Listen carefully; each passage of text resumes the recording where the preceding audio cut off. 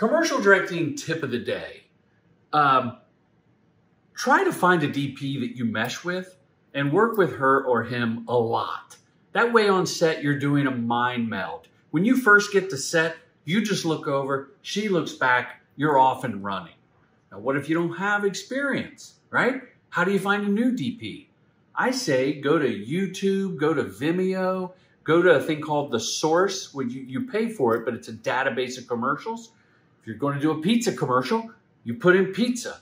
Watch all the pizza commercials, find out who shot that pepperoni the best. Hire that DP. Maybe have an interview with them, make sure they're not an a-hole, but that's what you do. Research and then build a long-lasting relationship.